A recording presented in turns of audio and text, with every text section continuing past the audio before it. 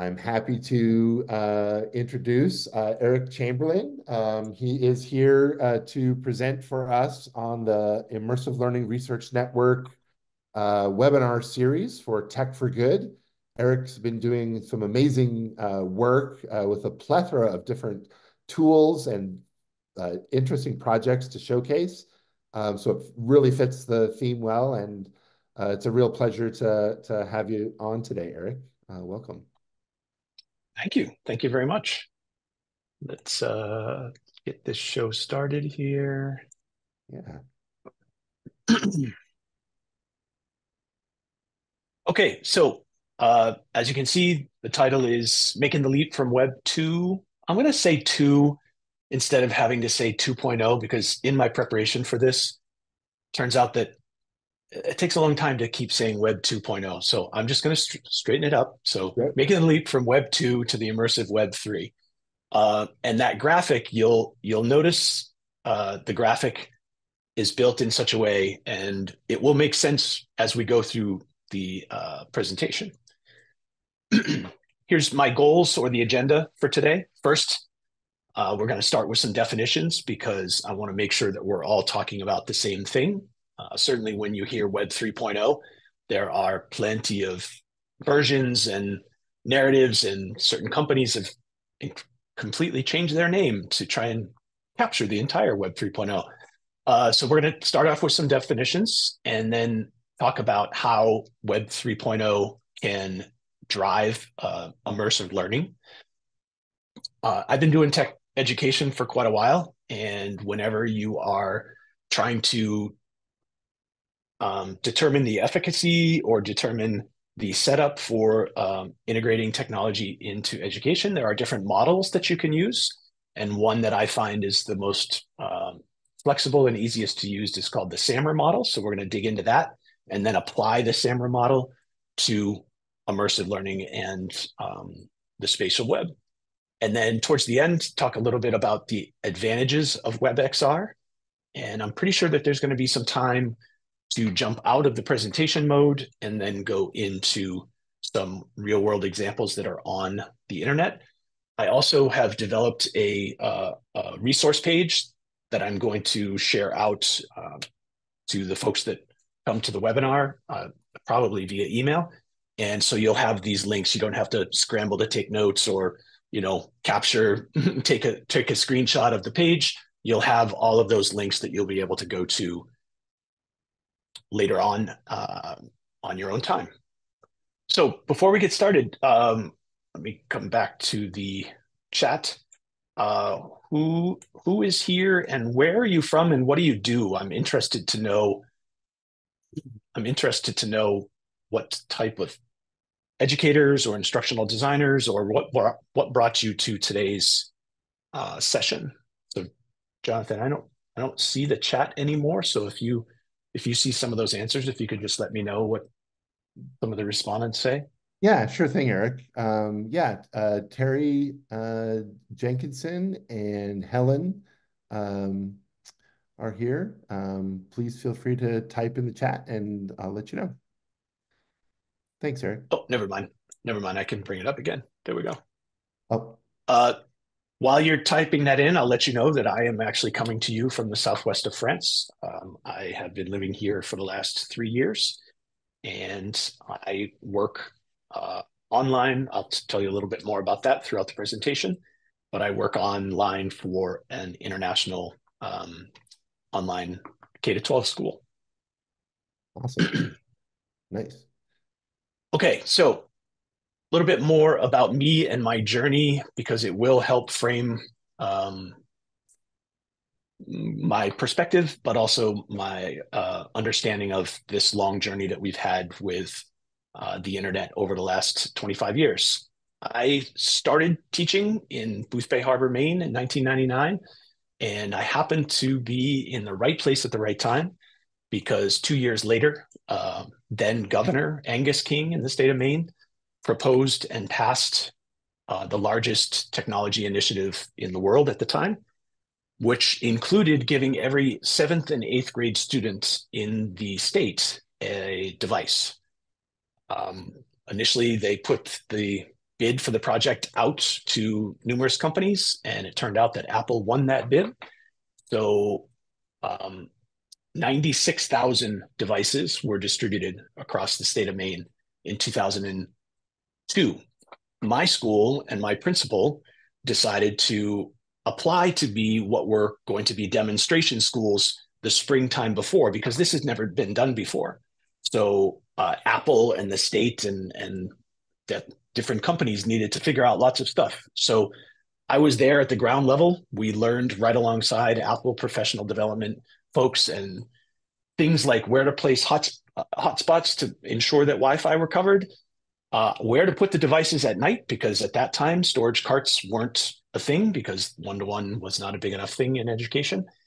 Do the kids take them home, policies, and then, of course, what to do with them in the classroom.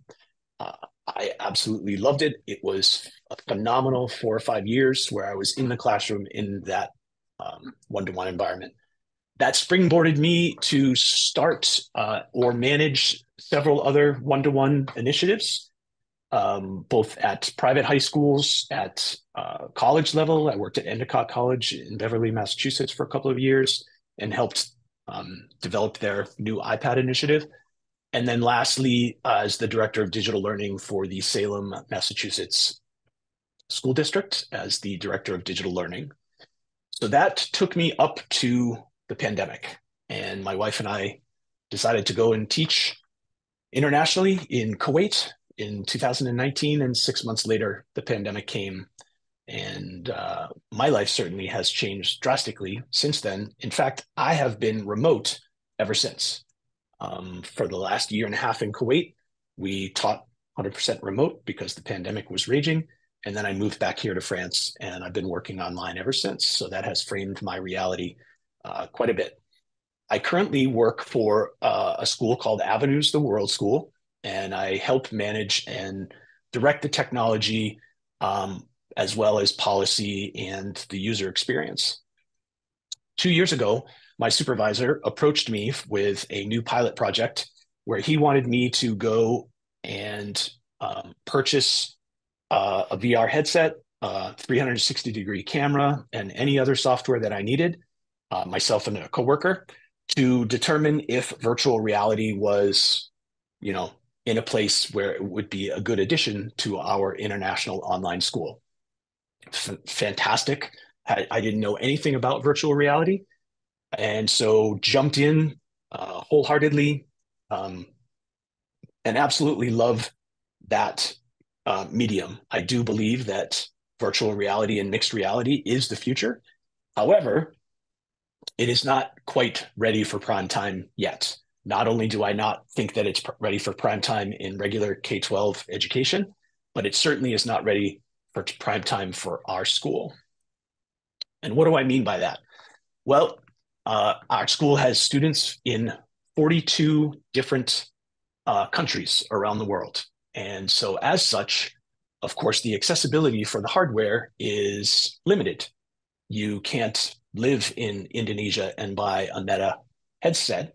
And then on that graphic there on the right-hand side over Asia, that's a competitor to Meta called Pico, which is owned by a Chinese company. And you can't buy a Pico in the United States because it's a Chinese company. So there are headsets available around the world. However, you can't buy a Meta Quest batch of headsets for your students and be immersed and lock in on that operating system because we can't purchase those headsets around the world.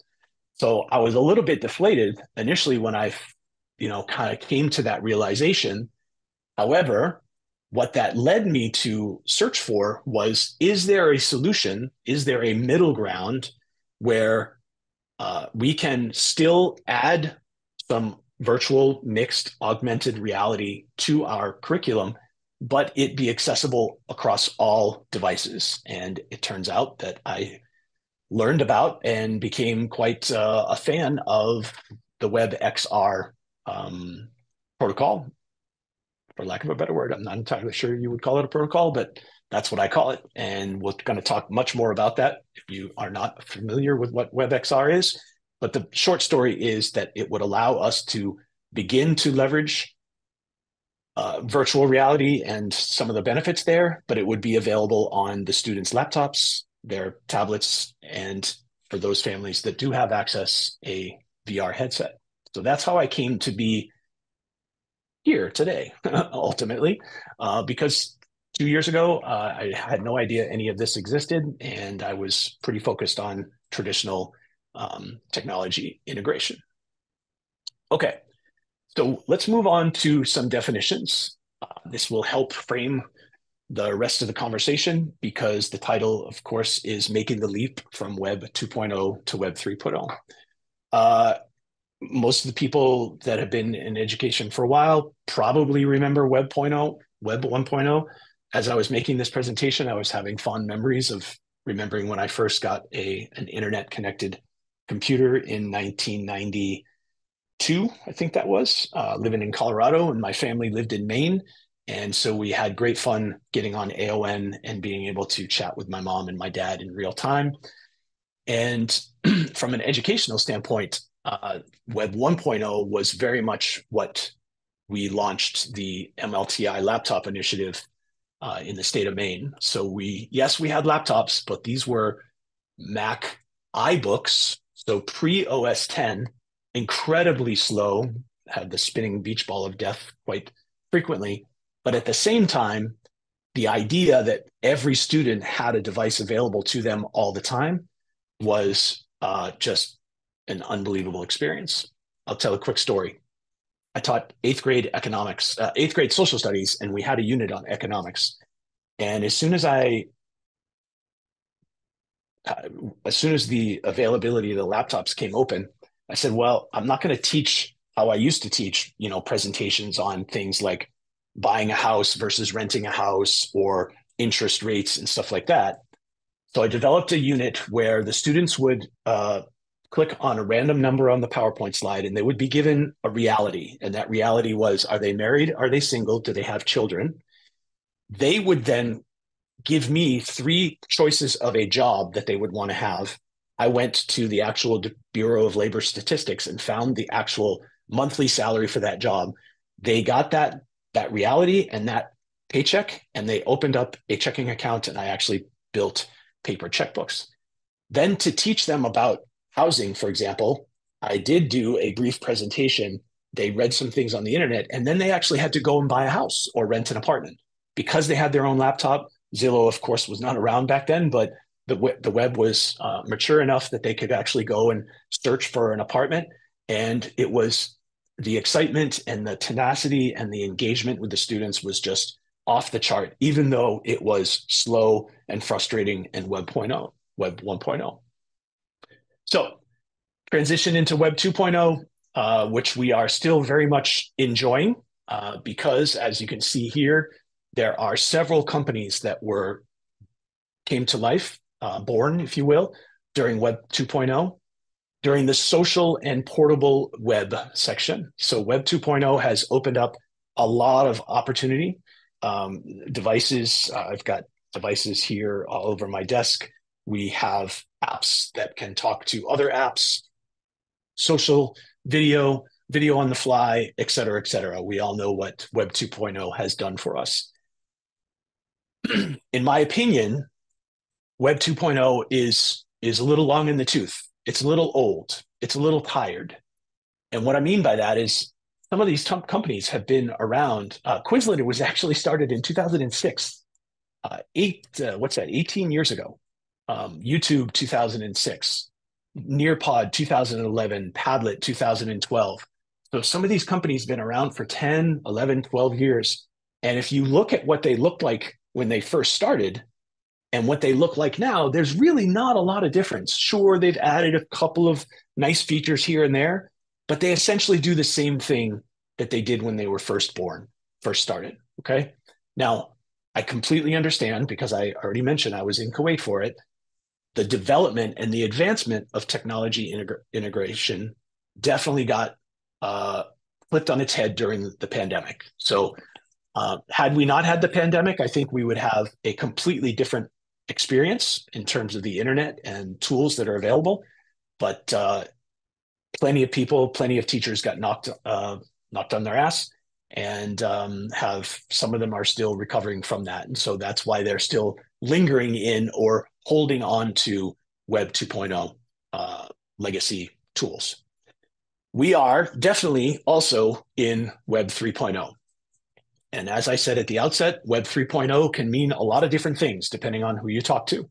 There is the blockchain or the decentralized web, meaning that you can exchange money, you can exchange what's that called? Bitcoin. And that is all organized through the blockchain. I am not an expert on that, so I'm not going to go any further than that. Other people, when you hear Web 3.0, they picture Mark Zuckerberg and Metaverse changing the name of Facebook to Meta to try and oversee or take control of Web 3.0. When I say Web 3.0, I am talking about the spatial immersive web. And it has to do with the underlying technology that drives a lot of tools and a lot of options that we're going to go into in this presentation. So the major difference between Web 2 and Web 3 is the fact that Web 2, interestingly, it just lines up this way, is very two-dimensional. So the computer that I'm on has a screen and I can move pictures left and right and up and down. Web 3 opens up the Z-axis. So on the screen here, now I can go up and down, left and right, but I also can go in and out. So here's a couple of quick little screenshot videos that I took to show you what that means.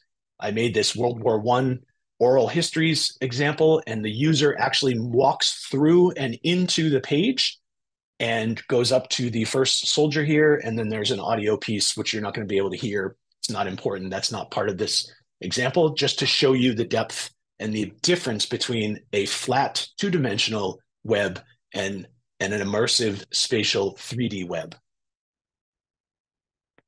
Here's another example at the bottom. This is a presentation about the Costa Rica I think it's called Monteverde Forest Reserve. So when I click on that, again, this is just a presentation that is built within a wrapper that allows you to import things like a three-dimensional map, which is in the middle, 3D models of trees, and then wrapped around a 360-degree photo. But at the end of the day, it's a presentation. So the user can still just go click, read, and learn about it, but they're moving around in and out of the experience. So the crux of what I'm going to be talking about today is moving students and teachers from the two-dimensional static web to the immersive spatial web, and how to do that while still holding on to and leveraging all the tools that they've been using in Web 2.0. I'm going to hold off on these examples just the way that Zoom is organized. I'm going to go through my presentation, and then I'm going to come back and I'm going to show you some of these examples live. We'll switch over to my Chrome, switch over to the web.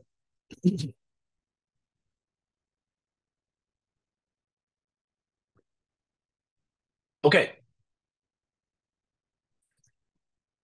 So let's talk about making the leap. I'm going to try and make an analogy that came to me last month while I was skiing. And I don't know if the people that are watching here have ever skied, but generally people understand what skiing is, right? Here's a video of a typical ski slope, probably somewhere in Colorado, based on the amount of people and the amount of snow.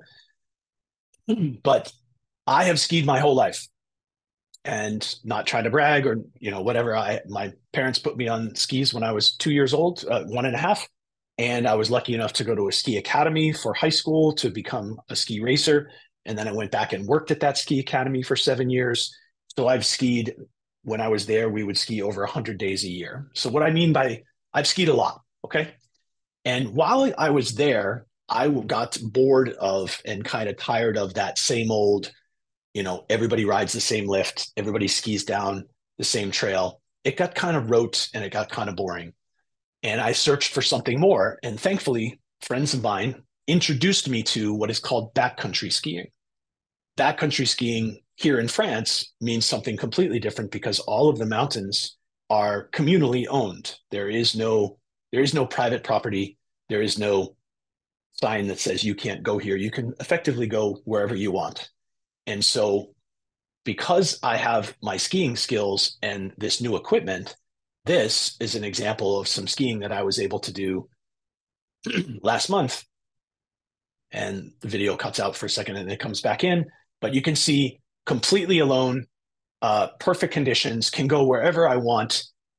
And it is a completely immersive experience that I now have. Now, on that day, I actually hiked up the mountain with the special equipment and skied back down, only one run, 5 hours, but it was amazing. I could hear the birds. I could hear my foots as I went up the mountain, every squeak in the snow, et cetera, et cetera. Now, what does it take to go from regular skiing or Web 2.0 to immersive skiing, Web 3.0? It takes a simple change of equipment, small. Notice at the top, if you've never skied before, that's what is called a ski boot and a ski binding. Those click in and you are locked in and you attach to those when you go traditional inbound skiing. To go backcountry skiing, all you have to do is change your binding so that you can turn the back and your heel can come up, put a little thing called skins on the bottom of your skis, and that's all you can do. Everything else is the same. The jacket, the poles, the helmet, the actual skis can be the same. The boots can be the same. When you get up to the top, me skiing down, it's the same muscles, it's the same style, but that one small little change completely opened up and allowed me to be immersed in skiing. Okay. So that's hopefully that analogy makes sense. I've got other examples, including a whole video that I did of that day that's available on YouTube if you want to find out more, or if you like to ski. The pictures that day were just unbelievable. It's important for me when thinking about technology integration, because I've been doing this for a long time, it's important to not get caught up on the shiny new thing. And in my opinion, many people are caught up with VR, MR, particularly with all the buzz around Apple's headset a couple of months ago, that they're thinking, oh my gosh, that is going to be the way. That is amazing. And it does this and it does that. And they're forgetting that the majority of teachers utilize a series of tools and a series of hardware, and they are very comfortable with those. And they don't have a lot of time, nor do they have the ability to take large risks because of the way that the assessment is set up and the way schooling is set up. They need to make small incremental changes, and they have to know that they can still access the work that they've been working on over the last years. That's been my experience. That's been my frame of mind as I've been looking at this Web 2 to Web 3 transition. Now, some people won't get it. Some people are thinking that technology education needs to be the next greatest thing. Others, particularly because when we were going through the main laptop initiative, the mantra was the teaching and the education was first, and then we would add the laptops. Just because we had the laptops all the time, we did not have the screens open for the full hour of the class. That's been my training, and it's been a very core understanding and belief that I've had. So as you apply that here to the transition from Web 2 to Web 3, it's important to pay attention and know that you're still going to be able to leverage your Edpuzzles, your Padlets. It's important to make sure that your new tool can work on the Chromebooks, which the data shows is about 65% of the schools in the United States, the students have a Chromebook. If it doesn't work on the Chromebook, you don't have a new idea. You don't have a new movement. You have a fringe thing that might work in those schools that have MacBooks, but you're not going to be able to come up with a style or a format that is going to be accessible to all. Okay, a couple other definitions before we get into the next section. Excuse me for a second. I've said a couple of things throughout this presentation. I just want to clear them up because it's important to understand this next part. So on the left, virtual reality, I'm pretty sure whether you've had your head in a headset or not, you can picture what that means. The definition of virtual reality is being taken out of your reality and put into a virtual one through a head-mounted display, an HMD. In the middle is augmented reality, where you take a device and that device overlays a digital product in your physical space. And then the one on the right is one that is starting to become a little bit more popular. It's extremely popular and effective in the industrial and then in the business realm. That's mixed reality, where you have a device on your head, but it has pass-through, meaning you can see your physical environment and it's overlaying the virtual material there. So, as I said at the beginning of this presentation, because my school is around the world and we don't have access to the one style of headset, I needed to focus on WebXR. WebXR allows you to take the benefits of the spatial and the virtual and the augmented reality, but it's available in the browser. So therefore, it becomes available from any device, phone, tablet, laptop, and by the way, future-proof, because you can also access WebXR content in a VR headset. So a FrameVR environment that I'm going to show you later in this presentation, I can access it here on my laptop. I can also get one of my two VR headsets out, put it on, and I can also access it. So it's future-proof for that day that comes down the road where you probably are going to have VR headsets in education. A couple other definitions that drive my work and my frame of mind when I'm thinking about this. The web is a series of interconnected the web is a series of interconnected pages with hyperlinks going from one to the other, which in Web 1.0 that was fine. As Web 2.0 came along, we all know, if you've been doing any work with any students that are in the classroom and they have a device in front of them, that they don't pay attention to where they came from or where they're going. And so this picture at the bottom with the tabs, we're all guilty of it. I'm guilty of it.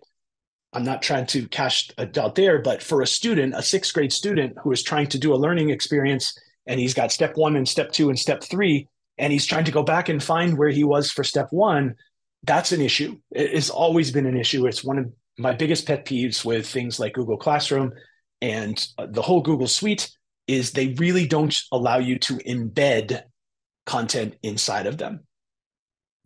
And embedding is not a new technology. It's been around for quite a long time.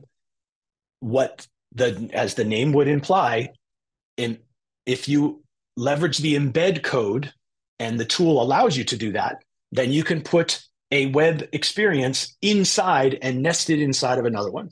I know you all know what this looks like when you go to a business page and down at the bottom, they have a Google map that you can move around and manipulate. That Google map is embedded in that business's web page, okay?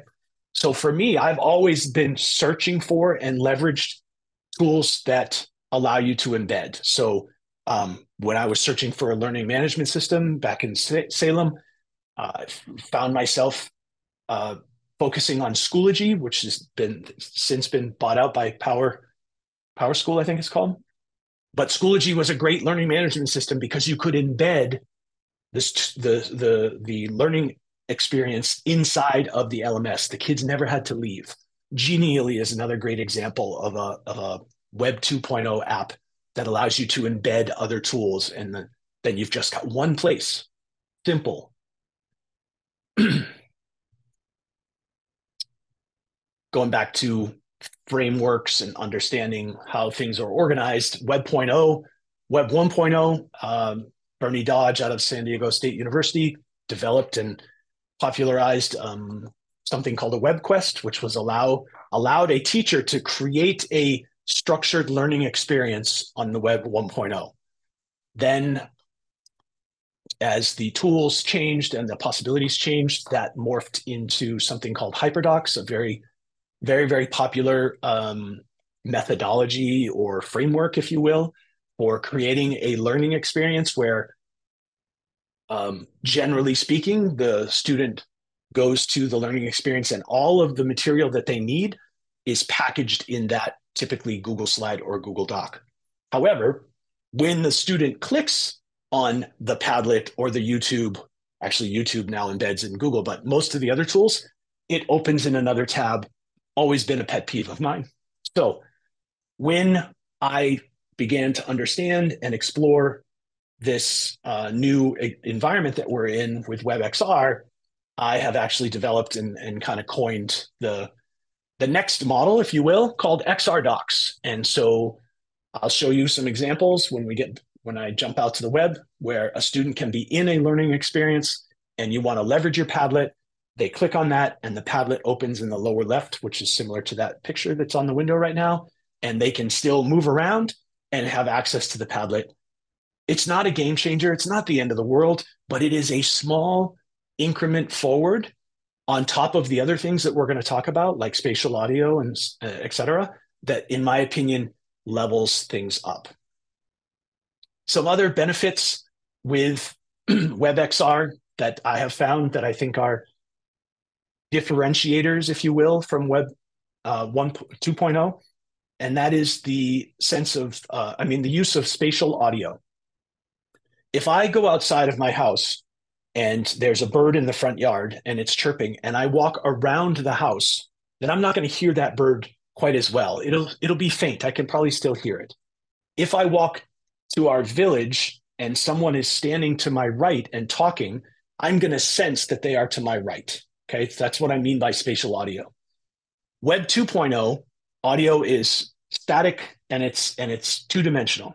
It's either loud or it's soft, but there is no sense of presence. There is no sense of space. So again, when we get out to the web, I'm going to show you some examples of how you can leverage spatial audio to give that added sense of presence. So if you've got a car or you've got a train in your learning experience and you get closer to the train, then the train gets louder. And that just matches in your head. It's like, this makes sense. This is what happens in the real world, and it's happening now in this immersive learning experience. Another thing that has come to mind for me real quickly, of course, being an online school, we have to leverage some type of tool to meet synchronously. And of course, we use Zoom primarily to do that. If you are interested, if you also use Zoom to meet with people, I've done a full breakdown of all the tools and all the possibilities with Zoom and a tool called FrameVR, which we'll talk about here in a moment. And they do they can do the exact same things, as well as the benefits that we can talk about later with FrameVR, just as an aside. So what this means is that now you have the ability, your students have the ability to develop an idea, sketch it out either on paper or on a whiteboard somewhere. Then they have the ability to generate 3D models and a perspective about what that would look like in the broader sense. And very, very shortly, they will then be able to turn that into an experience for you to immerse yourself in. That is coming. It's not quite there yet. The first two pieces are certainly there. And with the rapid developments of artificial intelligence and the ability to create 3D models and full 360-degree immersive spaces, we are very, very shortly away from a student to be able to say, okay, I want to create the Oregon Trail again, but I want to have the Oregon Trail viewable from different perspectives. So what did the Oregon Trail look like to the natives? What did the Oregon Trail look like to the pioneers? What did the Oregon Trail look like to the animals? All of those types of things are some of them are available now. Others we are very, very close to, and you should be starting to think about and embrace the idea that those are coming. Here's another aspect or power of WebXR. DICE is an acronym that Stanford University has coined.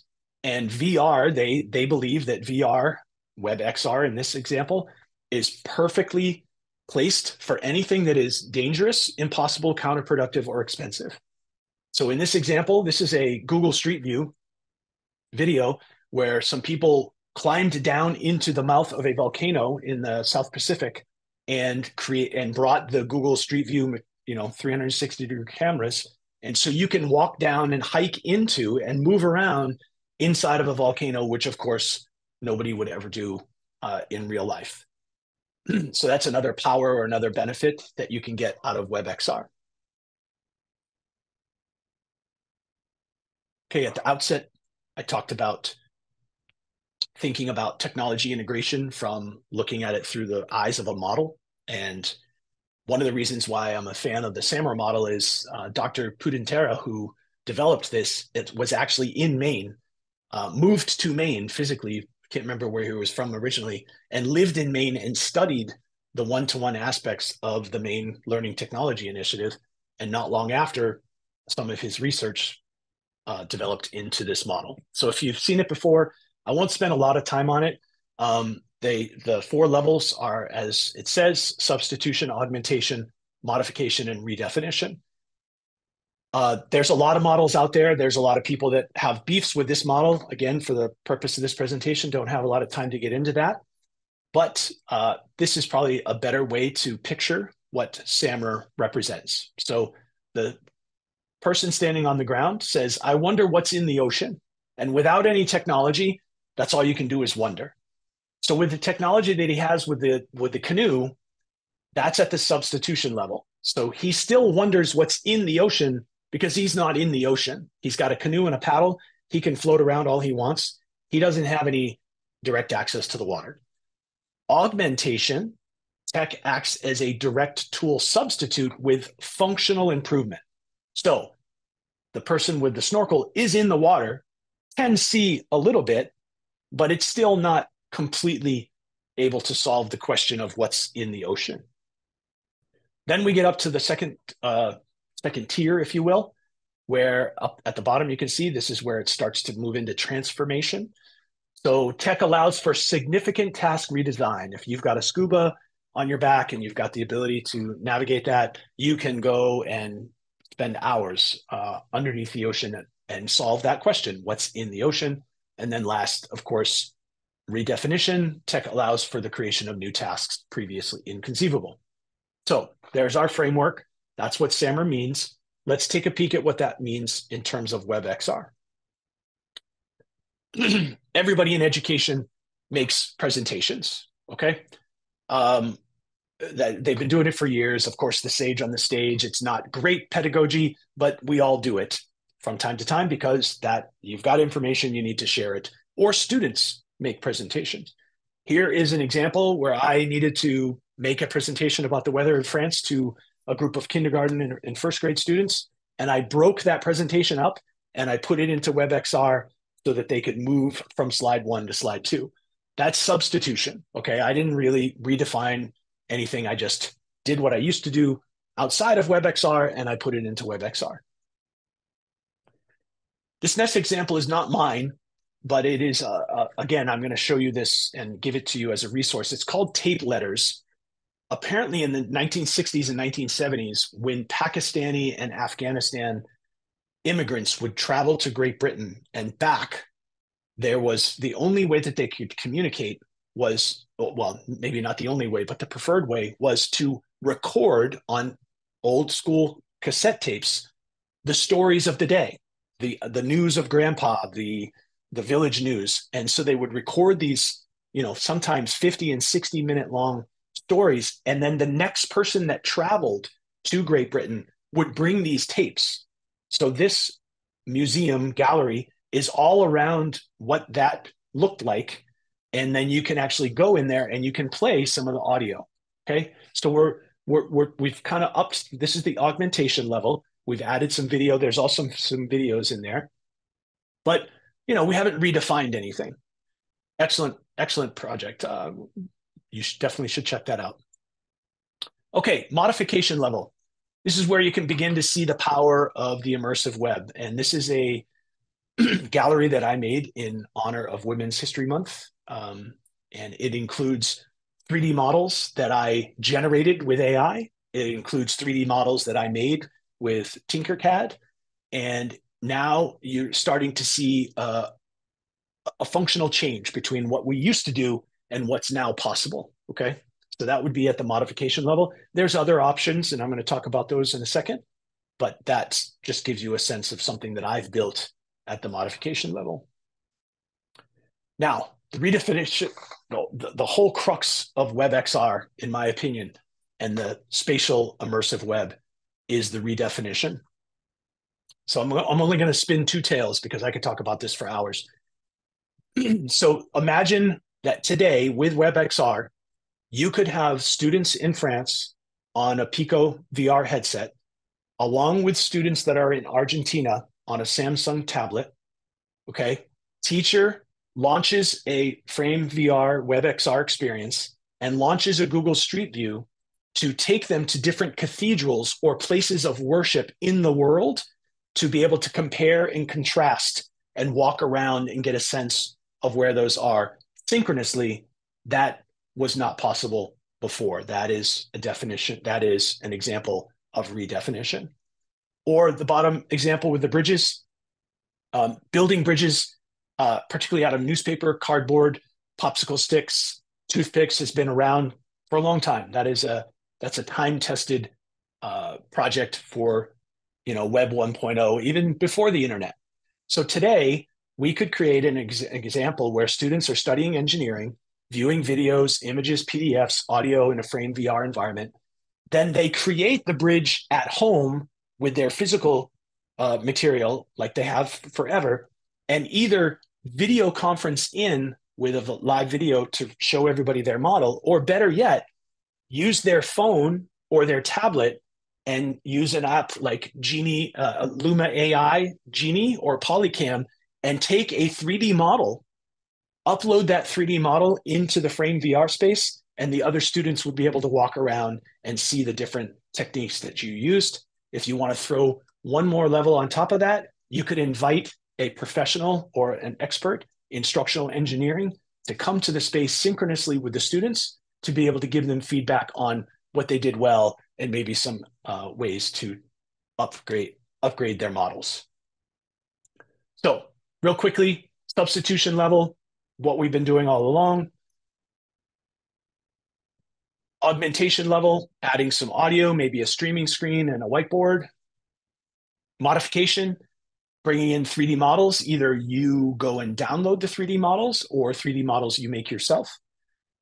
Interactions, voice zones, which we haven't talked about yet. And then redefinition, there's now the ability to bring in an AI avatar, which is a neat idea, but you can also then give that AI avatar, upload the important information that it needs to know so that the students, so in this particular scenario, the students would be talking to an AI avatar that has all of your framework and all of your, bullet points and information to make sure that it keeps the kids on target and focused on what they're doing. Okay. Looking 10, 12 minutes left. Okay, cool.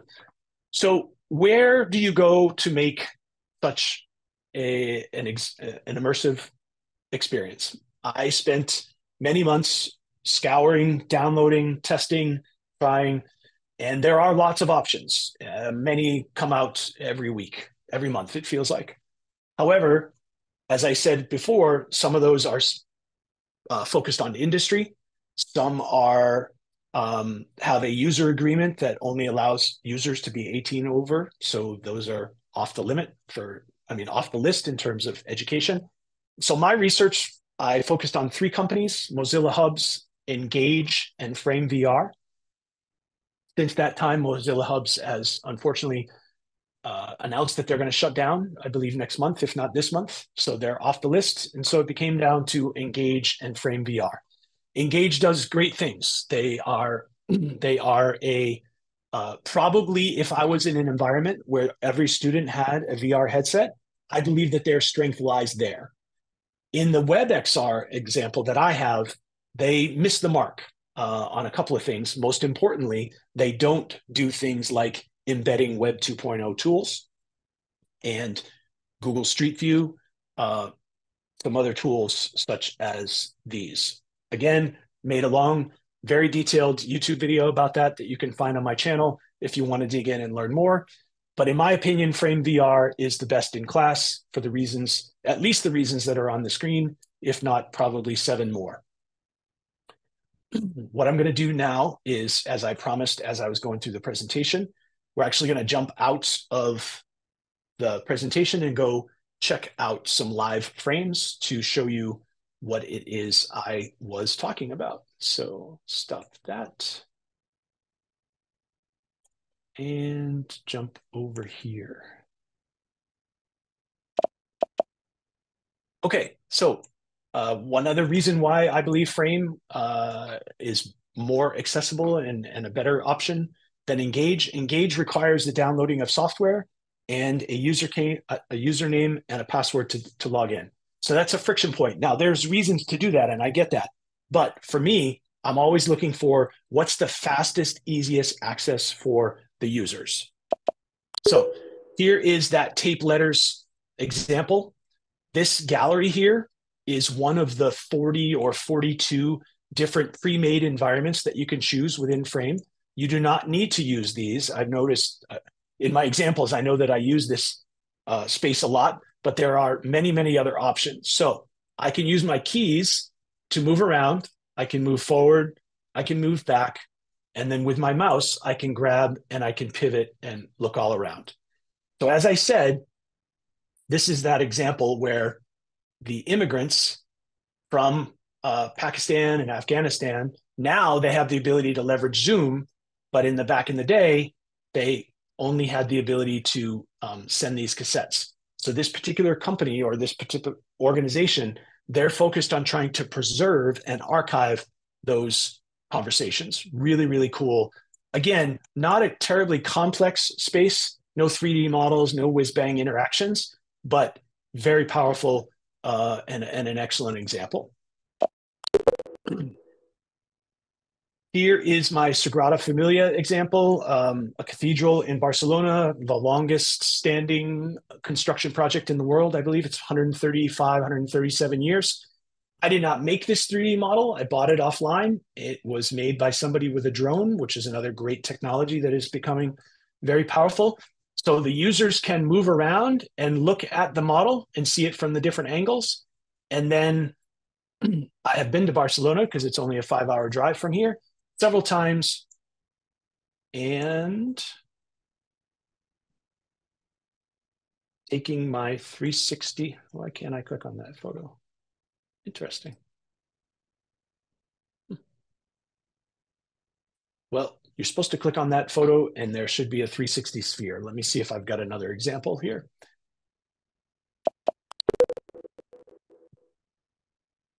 So this is a follow-up to the embed feature that I was talking about. So most of you have seen those different companies. So if I click on YouTube, then I can view this video and still be moving around and interacting with the space. I know it's simple, I know it's subtle, but I also know teachers and I know what they need to feel comfortable with taking a risk and moving forward and incorporating something new. And when they know that they can still leverage their Padlets that they've been leveraging for the last 5, 7, 10 years, then it's a big difference. It's an important thing.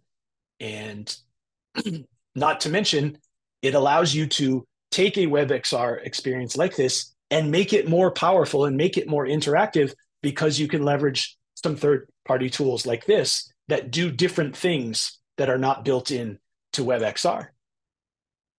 Let's see if these, there we go.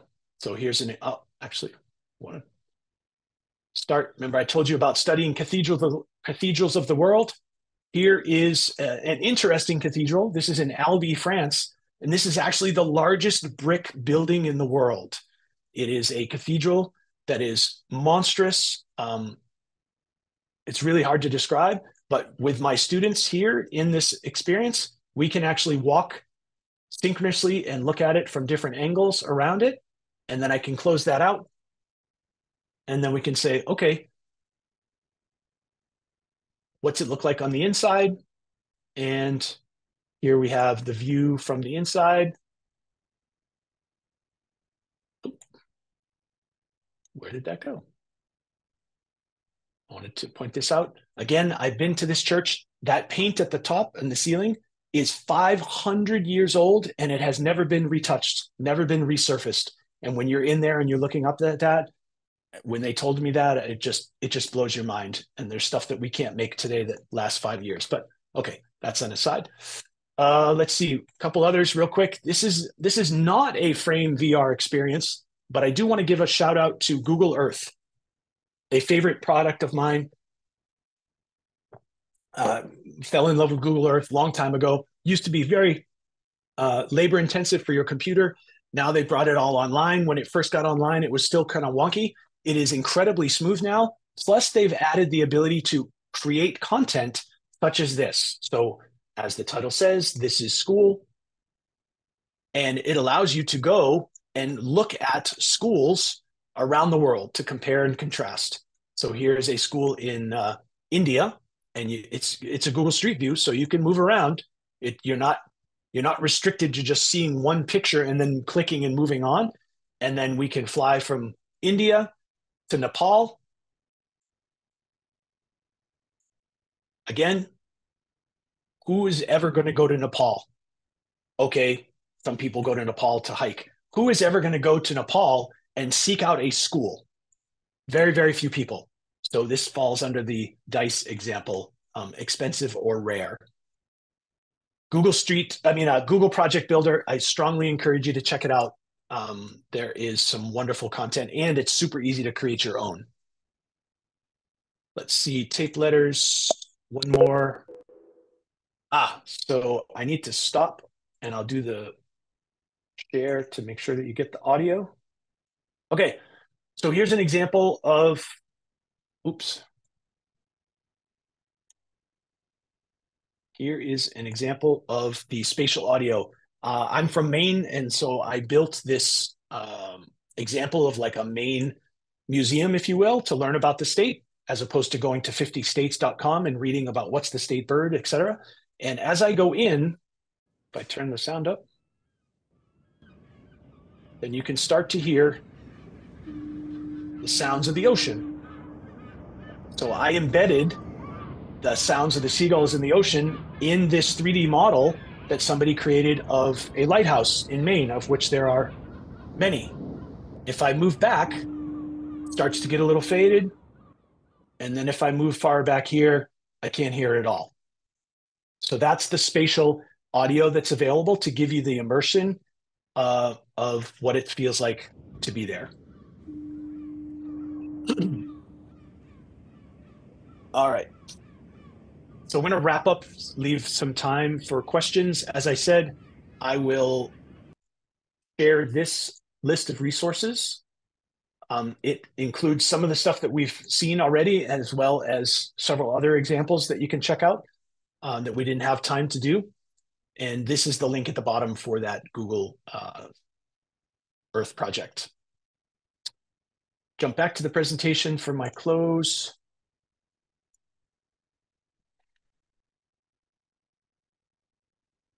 Sorry about that. 2 seconds.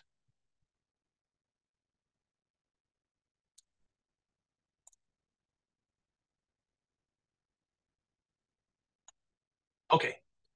So as I've said a couple of times in this presentation, I do believe that VR and MR are the future. They are coming. There is some amazing stuff that you can access. And if you have access to that stuff, fantastic.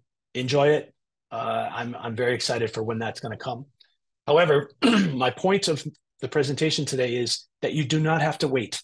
Don't think that you have to wait for the school to invest in headsets and all of that kind of stuff, because it could take years. Okay, get started today, and you can make immersive learning experiences that are accessible from any device. I have built out a bunch of material that is available on my website, XRToolsForEd.com, as well as the information around the XR docs that I talked about. So if you want more information, you can definitely go there, reach out. Happy to help you get started, and looking forward to see what you build and where we go with this new medium. Fantastic. Wow. Thank you so much, Eric. That was really, really great. there's so much there. Yeah, Terry Jenkinson and Helen Zhu here. Um, yeah, Terry had mentioned at the beginning she's from Kansas City, and Mhm. she makes interactive 360-degree immersive movies. So Oh, wow. she she mentioned that it's challenging to find ways to share those movies and have like interactive and immersive parts really work.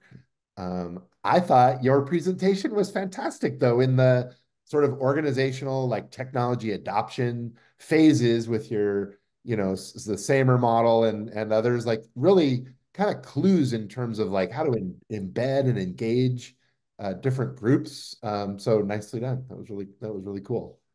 Thank Um, you. Thank you. Back when I first started digging into VR, there's a small startup out of Portland, Maine, believe it or not, called Drift Space. And Drift Space was trying to solve that question around 360 video. And they had a great product. You could take 360 video and make it into a presentation.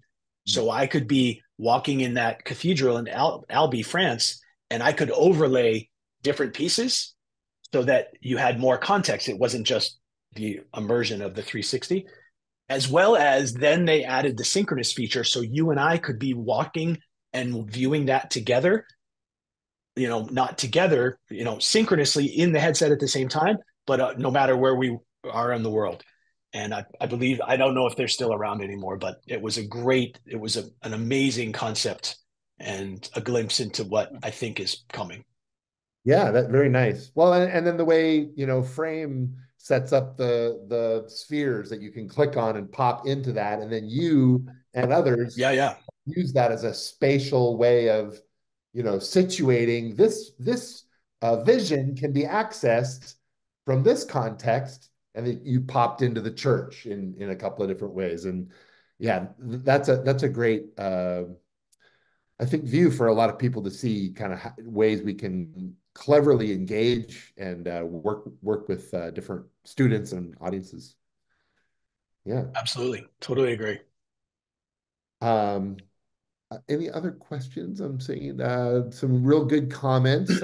Loved your skiing example. I too, like I'm here in Montana, and so lots of snow skiing here, but that was absolutely brilliant, to go from traditional downhill to backcountry or telemark kind of style. Really, really neat. Um, there's a question about, are we able to get the link to that Google Doc resources that you'd Yep. show? Yep. Um, Let me share that right now. and in the chat. And would it be all right for us to Anyone with the link? comment on our YouTube? Like we can put that in Yeah, comment. yeah, yeah. Awesome. Yep. Um, Absolutely. yeah. So Here it those of you is. doing this on YouTube, thanks for viewing Eric Chamberlain's amazing, XRToolsForEd .com presentation. This is really great. Thanks for coming on. And I agree, the WebXR is just phenomenal. We're partnering with FrameVR, Gabe Baker and the company. They're just amazing at how fast they're innovating. And like you Yeah, said, the iteration is crazy. And during the yeah, month of March, as you know, on LinkedIn, I did a piece of content a day, and I did something like on March 5th, and by March 12th, it was already. I needed to go back and update it because they had already right? iterated it and I changed it. know. Um, Yeah. Terry, Um, I think Terry asked about visiting the frame sites. Absolutely, they're all open. In fact, most of them are there. You can clone them if you want, and you could use it as a template. The ones like the tape letters that I don't own, of course you can't. But yeah. any of the ones that I was the author of, yes, you can enter them, tour around. By the way, there's one on there called Transitions, and it says presentation about backcountry skiing. I turned that whole story into a a presentation that you have to move through. It's hard to describe, and I promise you, you have never seen a presentation like it. So if you care Yeah. about skiing and you like that story, go check it out. There's a lot of cool videos and pictures that I have from my skiing days.